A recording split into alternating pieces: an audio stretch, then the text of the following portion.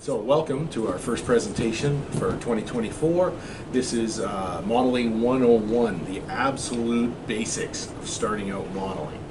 Now, we were going to tell you, if you're already a modeler, an experienced modeler and that, by all means do not watch this. There's nothing in this for you. But then I rethought my position. I thought, you know, myself and Ian are going to sit here and tell you how to get started, the basics of modeling. Since we've all done this journey, maybe you have some ideas we missed. Maybe you have a better way of doing things. Maybe you have an alternate way of doing things. So what we would like you to do is watch this thing and then leave some comments below to help guide new modelers. We can't just do it on our own. As a community, we should always be encouraging new modelers. And speaking of which, I'm Bill. I'm the owner of the Hobby Center, coming on 37 years in business. I've been a modeler since I was 8 years old. That's probably why I got into business. This is my associate, Ian. Hello there. And I've been modeling, some 60, almost 55 years, I guess. So learned a few things along the way. Not a lot, I guess, but a few things along the way. Yeah, so we wanted to do this for two distinct audiences.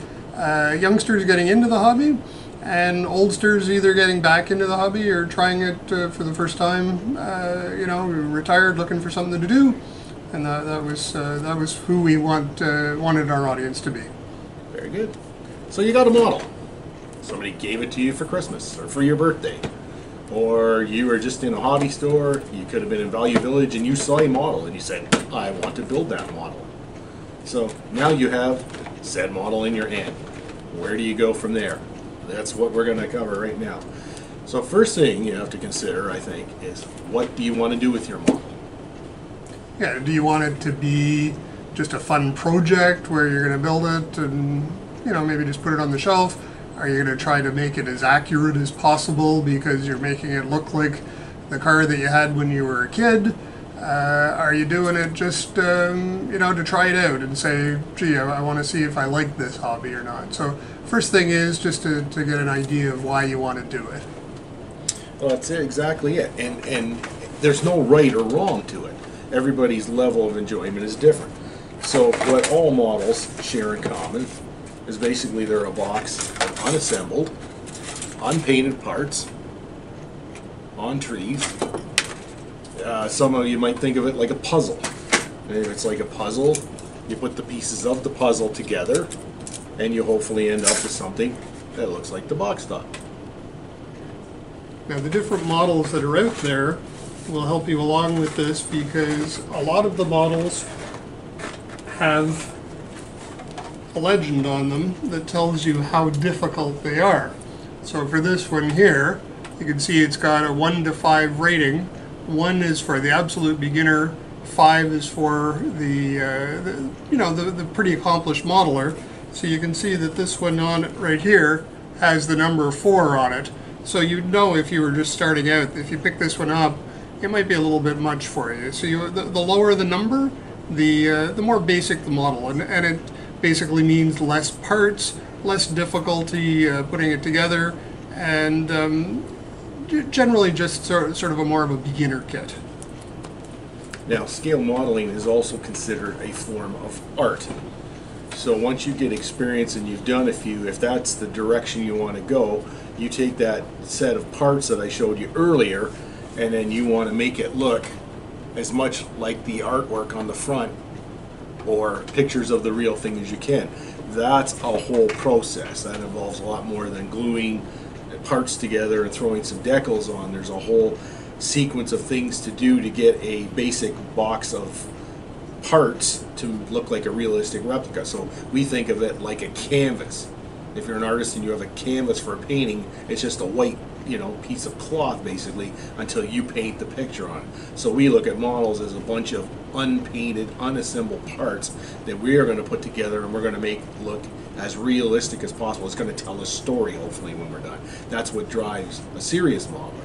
But there's all kinds of area in between, from the guy that just slaps the puzzle together to the guy that builds the most accurate replica he can. It's about your enjoyment, what you want to get out of the hobby. That's what we said. What are your goals? What do you want to take away from this? And that's a personal decision. And don't let anybody else tell you. You get your enjoyment the way you find it. And the other thing is when you're starting out, there's a lot of stuff online now. There's all kinds of YouTube videos and stuff. We get people in the store all the time saying, "Oh, I just saw this video and I want to make this." And you say, "Have you ever built a model before?" And they say, "No, I've never built a model before." And they're, it's like somebody coming in and saying, "I've never painted before, but I want to paint a Rembrandt." And so just try to remember to not run before you can walk. And if you build the perfect model the first time out, there's nowhere to go from there. You can't go up from there. So just be realistic about how it's going to turn out. I would suggest that if it's your very first model, I wouldn't even worry about painting it unless kits like this, they come with paint.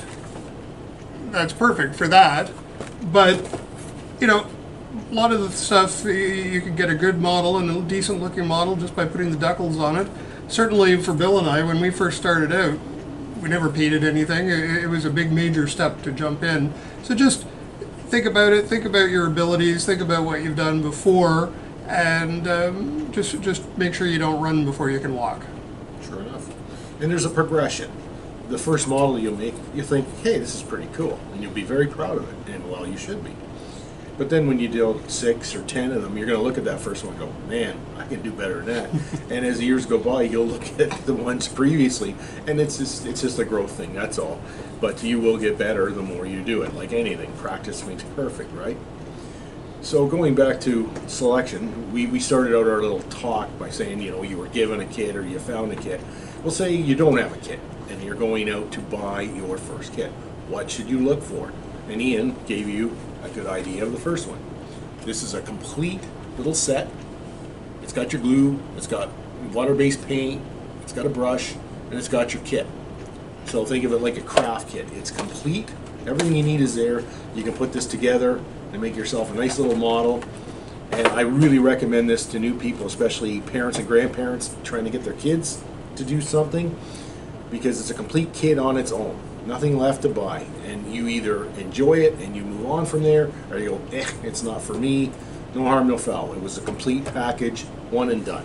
Or it starts you on a journey that could last a lifetime. What would you think of as another idea? Well, you want to pick something that you're passionate about. There's a lot of different types of models out there. You can buy airplane models, you can buy tank models, you can buy car models, motorcycle models, ship models. There's a little bit of everything. Buy something that you're interested in, and I think you'll find that gives you a little extra kick to get it finished. If you really like cars, then build a car. When I was a little kid, I used to always pick the models I built based on the ones that had the metal axles, because then you could play with it. And I would build it up and make it as good as I can, and then I would play with it. So that was always the reason that I would pick those particular kits. But if you pick something that you enjoy and that you know a little bit about, we get a lot of people in here, a lot of adult modelers that are ex-military, and they're coming in looking for models of vehicles that they may have served in, airplanes, tanks, that sort of thing that they may have served in. So if you find something that you're really interested in, you'll find that your journey goes better. Sure. And if you talk to somebody in the store, like ourselves or one of our many staff, they'll give you some ideas. If you're completely lost and you don't know. Like one thing I recommend is snap kits. You think, ooh, snap together kit. What's the challenge of that? It is a simplistic design. There's, a minimum of parts in there. But you can still, even though it's a snap, you can still glue it. And you can still practice good assembly procedures to make that snap kit look good. Just breaking the pieces off, slapping them together, you're going to end up with something that's probably very quickly done, and it looks like it was quickly done. Even the simplest model with a few basic techniques can be made to look pretty cool. So, if you want to start with a snap together for the simplicity and then apply some of the things we're going to show you today, that's a good way to start. Now the other thing is, say you like airplanes. We always recommend something simple. This is a World War II single engine monoplane, meaning one wing, one prop, very basic kind of design. You don't want to get the Lancaster bomber with 4 engines, tons of bombs, or that F-14 Tomcat with the swing wings and all kinds of Phoenix and Sidewinder missiles and drop tanks and all kinds of things just hanging off that thing. That will probably frustrate a new modeler. So we like to go simple for the early ones. If you shop the cars, for example, you will find cars that have several hundred parts. You will find cars that list they might have 60 or 70 parts. So what they're called is curbside. You don't have all the motor and motor bits and everything. There's probably something representing a motor in there, and most of the emphasis is on the outside of the vehicle. So you can focus on making a nice car replica without overcomplicating the first one or two. So these are kind of things to look for, and as I say, we would guide you in that sort of direction if you ask us for our help. Yeah, and a lot of people do that. A lot of people come in, they're buying a model for their son or their grandson or somebody in the family, granddaughter, and so we'll try to lead them on, and find out what they like, what they're interested in. Oh, they like war movies. Okay, well, they like doing war movies.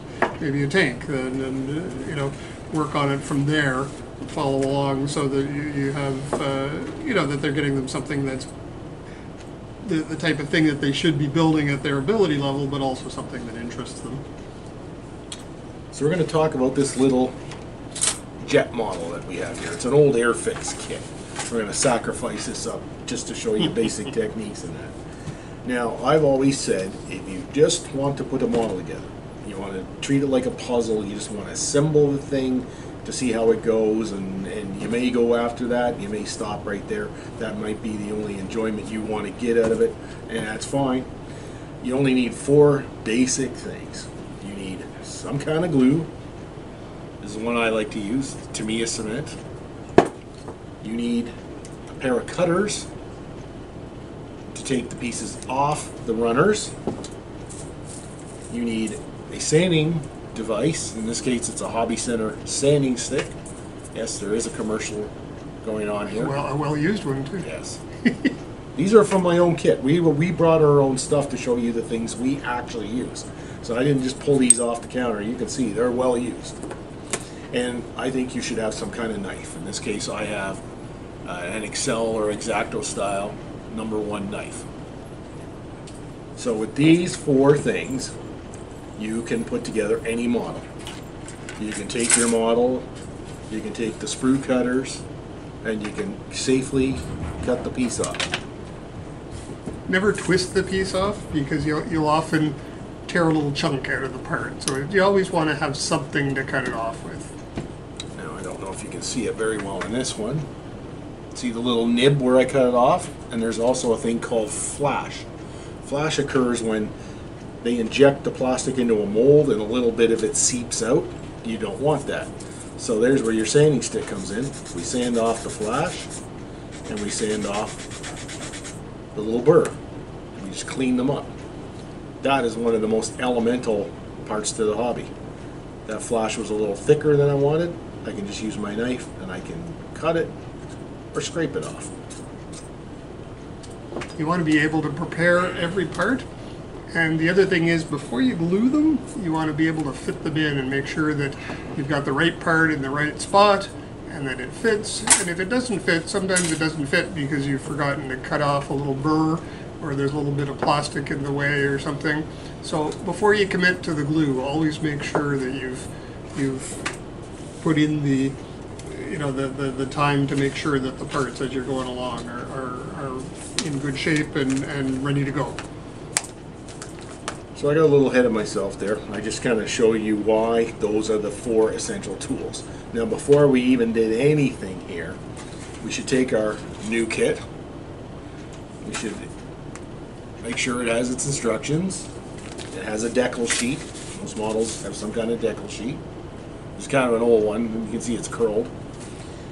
And then you should take your parts out of the package.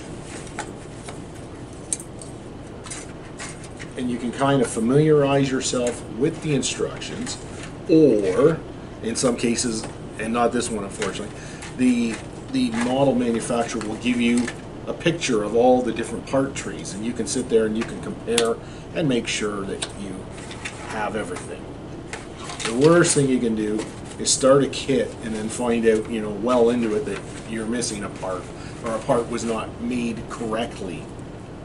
Yeah, occasionally the parts don't form properly in the mold, and usually those are rejected at the factory, but occasionally you get where it shows up on the, and so you want to just check everything over first, just to make sure everything's there and everything's working and proper. Like you said, there's nothing worse than getting 3/4 of the way through and finding out you've only got one landing gear. So we're looking at this one. You know, this was a kit we got from a collection or something, so it wasn't brand new. And I'm looking at it, and I'm seeing everything is pretty well there. So I'm satisfied with what I have here. Now, myself, I can't speak for Ian. I would take the instructions and I'd read them thoroughly. Sometimes they give you little ideas and tips of things to do. In some cases, they give you alternate methods or things. If you want to make this version versus that version, you have to plan that into the build. So I would take this thing and I would read it like a magazine. I would read it several times. If I'm doing that alternate version, I might take a pencil and I would circle the parts that are pertinent to what I want to do. And then I might take my instruction and I might go to my computer and I might look up this is a British Aerospace Red Arrows Hawk. So I might go look at pictures of the real thing, or I might find build reviews online, somebody who built this kit, see what he had to say, and he can save you a few pratfalls. He said, oh, part A and B didn't fit together, I had to sand off a little bit of whatever. If you find that out, that can save you a lot of hassle and make your build that much smoother. One of the things that not frequently, but often enough happens in models is there'll be several different versions of a model, and there's an instruction sheet for it, and occasionally the instruction sheet is for all of the different versions, so you have to know which version you've got in your building. And unfortunately, with some of the manufacturers, the instruction sheets aren't necessarily right, because they've mixed and matched, cut and paste from different instruction sheets. So this is where looking up at a video about it really helps, because you'll often find the guy will say, it says in step 2 to attach part B2. It's not B2, it's D2. And that really helps when you're going along, because if you're new to it and you don't understand the parts, it could kind of throw you off. So I read my instructions, I did a bit of studying, I looked at my parts, I'm satisfied with what I've got. I'm already thinking about how I'm going to do this thing. And that's one of the fun parts about the hobby. As your brain starts percolating, you start planning the attack, how you're going to do it, what order you're going to do it, when you want to get it done, or give yourself a deadline if there's such a thing. Now you're ready to build. So here's the first consideration. You have to have a work space, okay? If you're working on your kitchen table or your favorite desk or something, put some protection down. You're a new person starting out, you're not investing a lot of money in meeting, get a piece of simple cardboard, just so you can glue and cut on it and save whatever surface you're working on. You'll make your mother, your grandmother, your wife much happier if you do this, trust me. Yeah, we've all had that story where we spilled paint on the dining room table or something like that and lived to regret it. So that's very good. That's very good advice. For people like us, where it's our number one hobby, I have a specific area in my basement that I model. I have lots of light because I'm old and need lots of light. I have different cutting surfaces. I have a big IKEA desk. I have a comfortable chair. I have music. I have everything that I could want, and it's just sort of a little man cave to do it. But obviously, when you're starting out, you just want to try. You can work up to that if you decide it's your lifelong hobby. But you don't want to be cutting into mom or your wife's dining room table. I did have lighting down as a consideration for your workspace. Lighting is important. If you don't have good light, it's hard to see the parts, it's hard to see what you're doing. And trust me, I've been wearing glasses forever, eye strain is a thing, especially as you get older. So lots of light is good. If you're an older modeler getting back into it, I recommend that you get one of these things. So just a little visor that you wear on your head, just like this. You pull it down, and you can see what you're doing. It's very, very common that the parts are too small for you to be able to focus on. This helps. You see any modeler over 50, that's what they're wearing. The third key thing I want to talk about is ventilation. So there's ventilation for using these various toxic glues and adhesives and stuff. And if you get into painting and things like that, there would be fumes from various types of paints and solvents and stuff. And it's very important that you have good ventilation. You don't want to sit in the corner of your basement with no air movement, because this stuff can be dangerous. You've got to treat it properly.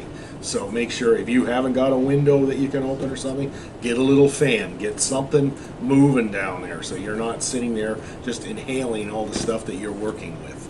Yeah, on my workbench at home, I have a little 4-inch computer fan, and it just sits on the corner of the table. When I turn on the lights, it comes on. You don't really feel it. It's not enough that it's blowing the papers off your desk, but it keeps the air moving, so there's no concentration of the fumes while you're working on stuff. So you've got your workspace, you've done your research, you've inspected your kit, you've got your stuff ready to go. You start at the beginning. Take your instruction sheet, especially if you're just new to the hobby. They're numbered for a reason. Start at number 1, do what it says for number 1, and then follow to number 2, number 3. Somebody took the time to do this thing, an instruction manual, kind of like a recipe. And for us people that are new to the hobby and that, you just follow it right along in sequence, and it should provide you with a successful journey.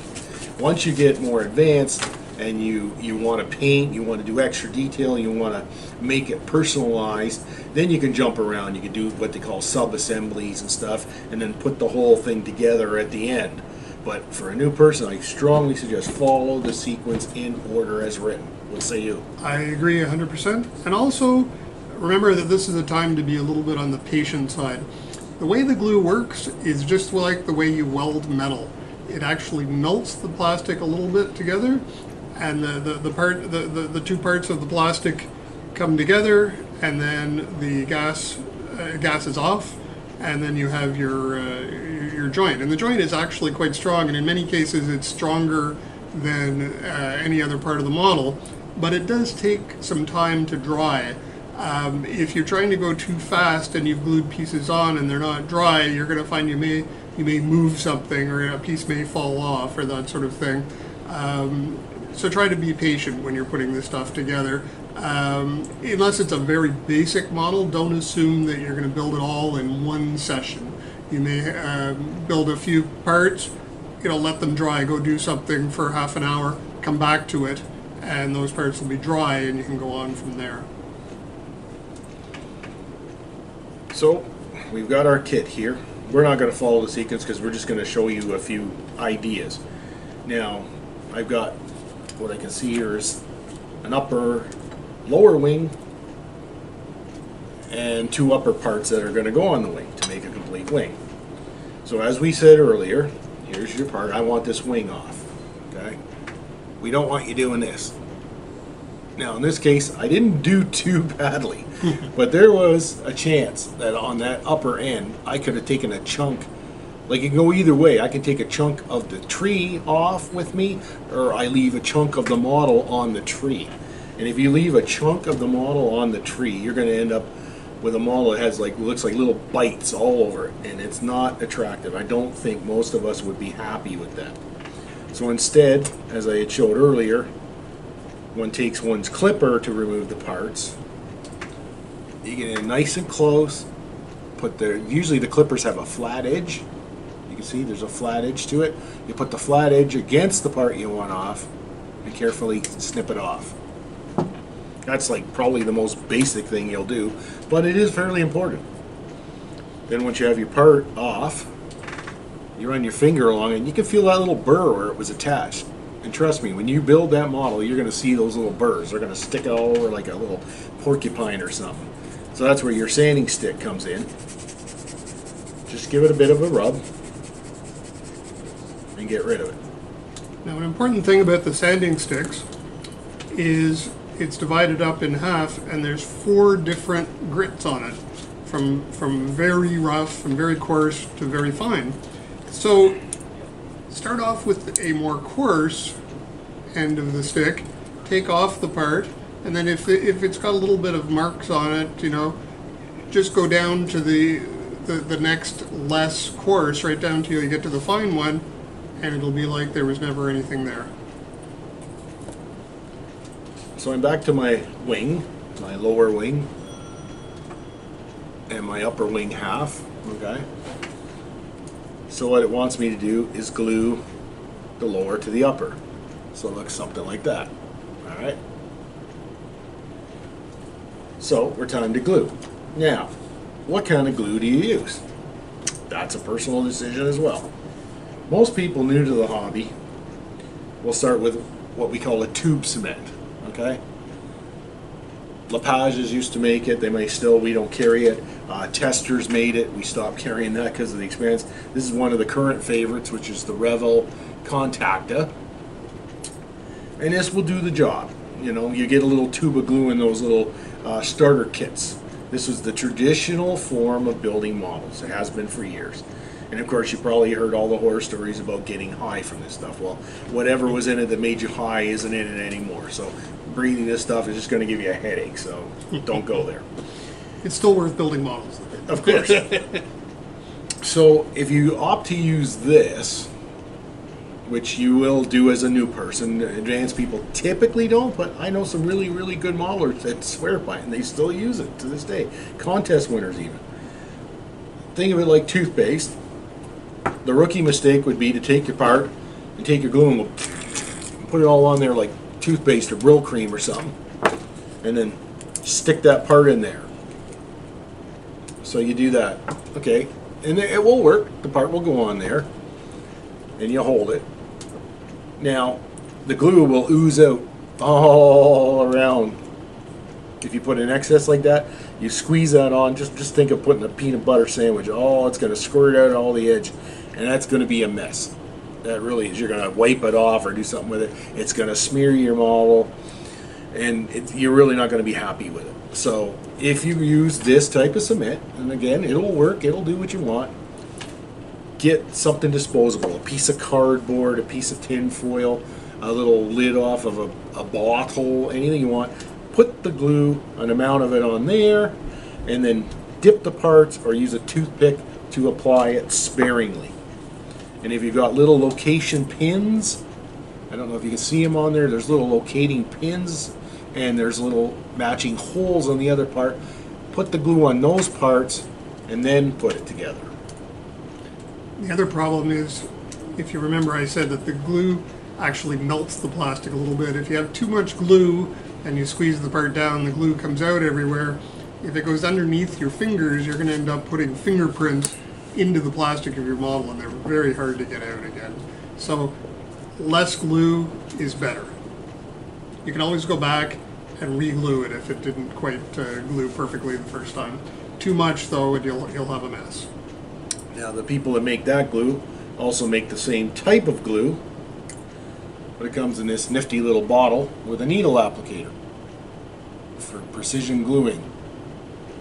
So you could take this. Now I would practice with a little bit. I don't know how fast or hard that would come out, but you could apply it, you know, on the little spots that we discussed on the edges. You just got to be mindful of how quickly the stuff is or isn't coming out. The other thing you would have to be aware of is you need something very small, like a piece of wire or something, to get in there to clean that nozzle, because I should imagine that the glue may dry in the nozzle there, and so you need something to clean that out. We sell a lot of it, and the feedback is very good about it. Again, it's not something I use, but we do sell a lot, and it does get used by a lot of people. This is just another type of tube cement. This is the same company, I think, that makes the stuff that's in the Airfix kit. And then, of course, we've got our solvent glues. These are different glues. They come in bottles with brushes. And these are actual chemical solvents. Kind of like nail polish remover would be an example, but it's not really made for model plastics. It will do stuff to them, but it's probably too harsh, too smelly. Like, you got to consider what you're breathing too, right? So this stuff is for polystyrene plastic, which is what model plastic is. It won't glue all plastics together. You know, a lot of people come in, I want to buy this to fix a plastic piece of my car. Plastics are all plastics, but not all plastics are made the same. So this is specifically for polystyrene plastic models. So always get stuff that says on it, even if it's a glue that says it'll do a lot of different ones, make sure polystyrene is in the list. Yeah, because that's what almost all injection molded models are made out of. And again, it won't melt the plastic and join the parts together if it's not the right combination of solvent and plastic. So I'm using my trusty Tamiya cement, which I like. I'm going to put a bit on this thing. Now, what? As soon as you put it on there, it's starting to soften the plastic. So you don't see it, it doesn't look wet anymore, but it's doing stuff to the plastic. You put the piece on, you hold it, number of seconds, and that piece will be on there. Now that's one way to use plastic cement. The other neat thing about the properties of plastic cement is that, say you put that wing half together first without glue, you can take that tiny brush and you can run it along the seam. You do it externally, it will flow into the seam and do the same thing for you. Now, as you notice, using a liquid cement, remember I talked about having the tube cement, and when you compress it, you get it coming out. This stuff doesn't go anywhere. Yeah, it's very volatile, so it dries very quickly. So that piece is already there. It's done. Now, it isn't fully cured. It's there, it's tacked together because it, like I say, it chemically attacked the plastic and softened it up. You put the piece together, and that is adhering it together, but it's got to dry thoroughly and sort of re-harden before it's a full, you know, on your instructions that you're following carefully, it might recommend to leave something overnight before you go to the next step, because they want that crucial part fully cured before you move on to the next bit. What I do when I'm building, as I'm going along with little sub-assemblies, once I've glued the parts together, I stick them right in front of the fan on the table as I go on with something else, because the air passing over it helps to dry the glue, and basically the glue just has to what's the word, come off, you know, and it's volatile, so it's like gasoline. If you spill gasoline, and it'll eventually vaporize completely. It's the same thing with the glue. See, even doing this as much as I do it, I skipped what I think is another crucial step, and that's called the test fit. So, you know, when carpenters say, you know, measure twice, cut once, in hobbies it's similar. Take your parts that you intend to assemble. So say I'm going to put these two airplane halves together. Take these things, and without putting any glue on them, just test fit together. Make sure it's a good fit. In this case, it's a very nice fit. Now, I cheated. There's probably a cockpit and a bunch of other things to go in there. But just for the sake of this little discussion, I test fit those parts together. They're good to go. So now I can either apply my glue to each half and put it together, or I can hold them together and run my glue into the joint like I did on the previous example. So test fitting is always a good thing. You don't want to slather glue all over your parts and then find out, oh my God, I needed to remove this, or this needed to be sanded off a bit, or something had to be done. And it's kind of late. You've made a mess, and you might have got your fingerprints on it and all kinds of stuff from the glue. So test it. Another good trick. So that's a fairly big piece, and you can see it joins together at the bottom here, but then there's a space for the cockpit and that sort of thing. Sort of a pro tip would be put your glue on this part first, glue these two parts together, make sure that they're nice and lined up, and when you're satisfied that that's glued together well, then you go on to the other part here. That way you don't risk having glue somewhere that you might put your finger on it, and it also just allows you to concentrate on one part of it at a time. If it fits here, it'll fit here, but you don't have to glue it all at the same time. It doesn't matter if this part is a little bit open like that. You can make sure that this is all glued and then go to this part. And there's a couple of things that that you can do that, again, not super basic, but not really very advanced either. Let's say you want to hold this for a long time so that it dries. Well, you can just put an elastic around it here and an elastic around it there, and that'll hold it. And I guess that leads us to our next topic. So as I said, and I was correct, I did not mislead you, you can build any model with these four things. And you can build it and you can put it all together, and if that's the end, you said, yay, I did it, I'm never doing it again, that's perfect. But you liked it and you want to go on. What should you get next? And this is where the world's your oyster. Ian's thrown some examples of his stuff up there. Yeah, there's a number of little different things. Things as easy as an old toothbrush. If you have a kit where you have to do a fair bit of sanding, you want to get the sanding dust off the model before you glue it. Old toothbrush works perfectly for that. You can have almost any different kind of clamp. You can have big clamps, you can have little clamps, you can have elastics. These things work great, the little clips, everything like that to help hold on to stuff. If you have really tiny parts to put on and you've got big fingers and you can't get them to work very well, tweezers, different types of tweezers work great.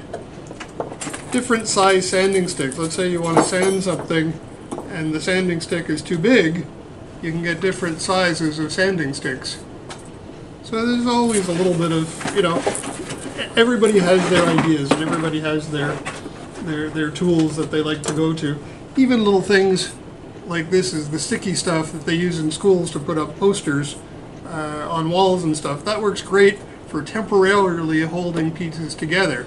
Let's say you want to see how a piece looks and make sure that it's in the right spot, but you're working on something. You can use these to help tack the parts into place. One of the first things you might consider getting is getting rid of your old piece of cardboard and getting yourself a self-healing cutting mat. These things are wonderful to work on. Then you do all your cutting and assembly on top of these things. Ian mentioned clamps. If your mom will let you use her clothespins, these are perfect. You could have slapped one of those on there to make sure that's a good tight fit as it sets up. These are little clamps to pick up at a dollar store. You'd be amazed at what you can find at a dollar store. That's from a stationery store. It's literally used for paper. That works well on plastic. I even have somewhere in here from electronic stores.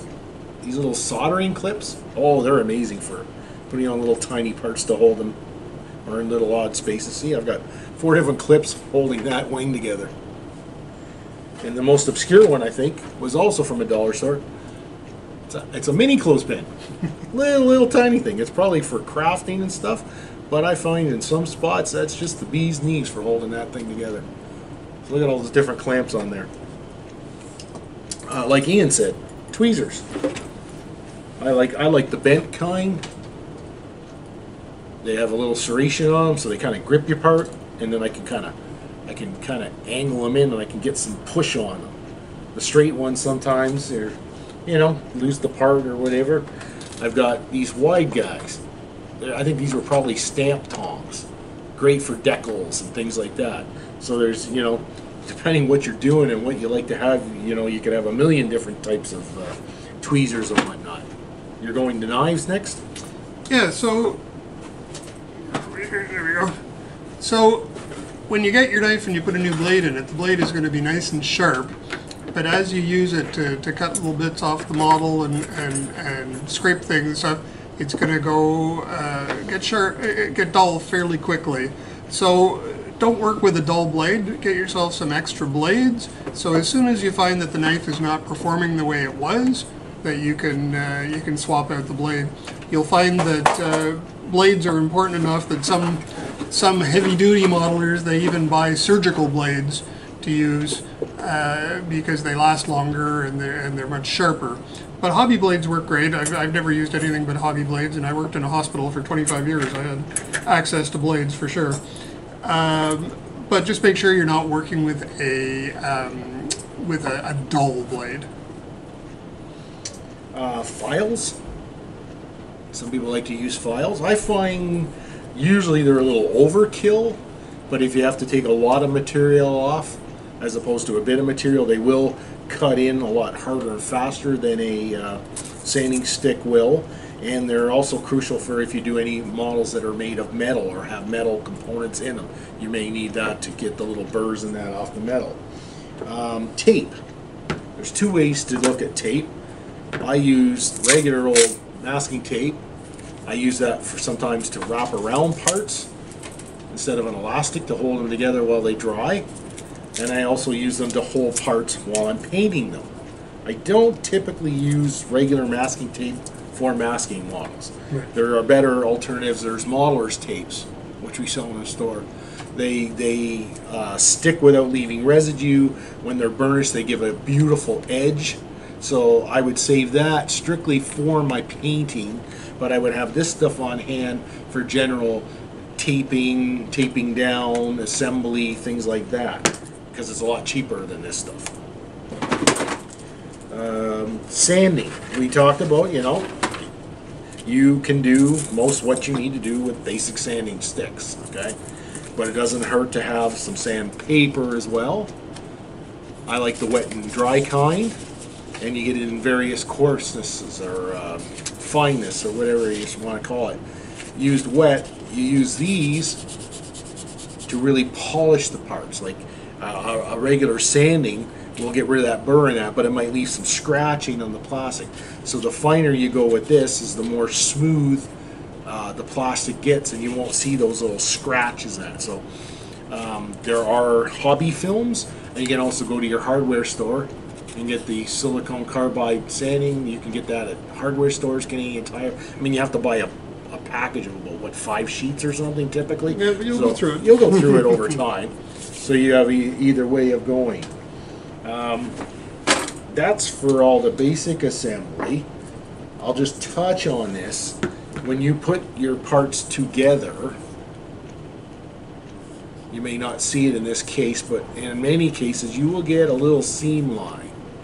In some cases they're very small and you can practically ignore them, but if they're of a decent size, just like when you're doing real life construction, you'll need something like a filler or a caulking to fill those gaps and then sand them smooth so they disappear.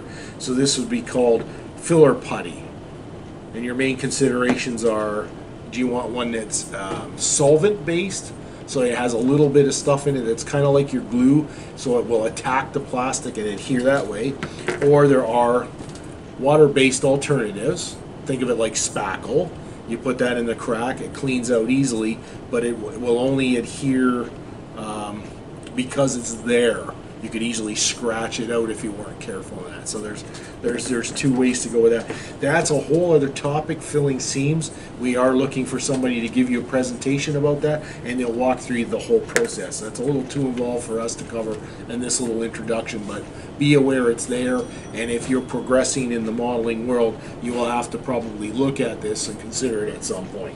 Yeah, for your first model, I wouldn't get too hung up on things like that. Get at this thing as good as you can, and just remember that this is your first model, and you're not going to be an award winner right out the gate. Just do the best you can, and you'd be amazed at how well they turn out. Yep, we're just sort of taking you through the steps. We told you what you need to absolutely start. We gave you some ideas about things like clamps and that to make your life easier. And then, of course, like I do, I'm jumping ahead to now you're one of us. So we're telling you all kinds of neat toys and tricks and things you can grow into. Like we haven't even talked about painting models. That's a whole other subculture too. If you, we'll try to put a link below. I did a little talk earlier about paints and solvents. It was basically all paints are acrylics, but all acrylics are not water-based paints. It'd be worth watching if you haven't painted a model yet and you want to learn about paints and solvents. I'll put the link below and you can learn about that. But this is something to consider. You've built your model and now you're thinking, hey, I want to put some color on it. Yep. So that will walk you through choices, but there'll be things, once you do, you can opt to buy brush paint. We also have a very good tutorial on brush painting. Mr. Terry Jones did that for us last year. You can review that and then get some tips on brush painting. We have the spray can. You can spray. We especially recommend that for car models. A car body really doesn't look that good brush painted, but if you use a rattle can and some simple tricks, you can do that. Then if you go beyond that, if you're still with us after all that, you might consider an airbrush, which is a miniature spray gun. All the really good modelers and all the really advanced techniques in that use airbrushes, but that's way down the road. This is not for 101. That's for when you've been with us a while and you can review our videos and step through it with us and grow along with it. Other than that, anything else you can think of? I cannot. I have my pin. I brought my trusty pin vise. Ah. That's a miniature drill. Okay. So when you're building these models and that hole isn't big enough to stick that peg in, well, when you're a basic guy and you've got basic tools, you would probably stick your X-Acto knife in there and kind of ream it out a bit, and that would probably work. But when you get to be advanced, you'd probably take a drill and drill that hole out to make things fit properly. Or you might have to drill holes where none exist because a certain variant or a certain rigging thread or something has to be done, and that would be your miniature drill, a little miniature drill set. But again, this is advanced stuff. This is when you've been at it a while. These are things you can aspire to if you stick with the hobby. So in summary, I think we've covered all the basics we want to cover. I think we have. Just remember, don't run before you can walk. Don't worry about any, nobody builds the perfect model the first time out. Get it as good as you can, and learn from any mistakes that you make as you go along. It's a great hobby. Lots of people do it. I'm impressed now seeing how many young people are getting into it. I thought they spent all their time on their computers, but we're getting lots of young people coming in and doing it, and it warms my heart to see that because it's a great hobby. Well, yeah, you pick what you like. There's traditional, there's cars, there's tanks, there's airplanes, there's boats, there's Gunpla, which is Gundam theme modeling. Lots of sci-fi subjects, Star Wars, Star Trek. I mean, the world is pretty much your oyster. And we look at 3D printing as another form of the hobby. Yeah, you 3D print those kits, but you still need these basic techniques. You need to sand, you need to glue, you need to paint, you need to do all those things that you do with a regular model. So it's just another aspect of modeling. And that might be your gateway to get into doing modeling. So basically, if you come down this path with us, the world is your oyster. You can take it as far or as little as you want. We're here to help at the Hobby Center. Anything you have a question about or anything, we can walk you through it. And we are producing these YouTube videos to help, and guide you along as well. We just told you in 40 minutes what we couldn't probably tell you in 40 seconds in the store. So we encourage you to watch these types of videos and learn along with us. Next week, we hope to have somebody in here walking you through the process of decaling models. Decals or decals, depending how you term it, are those colored little bits, water slides that come in the kit. And for a lot of people, that's a make or break how good your model ends up looking. There's some simple techniques, and Chris Wallace will walk you through them. Coming up, there'll be other sessions on ship modeling. There'll be sessions on airbrushing. There'll be sessions on weathering, how to make your model look worn and used and realistic. We invite you to come on the journey with us, and we look forward again to seeing you real soon. Thanks a lot for watching. Thank you. Okay, don't forget, please subscribe, slap that bell, hit that like button, and join Team Hobby Center.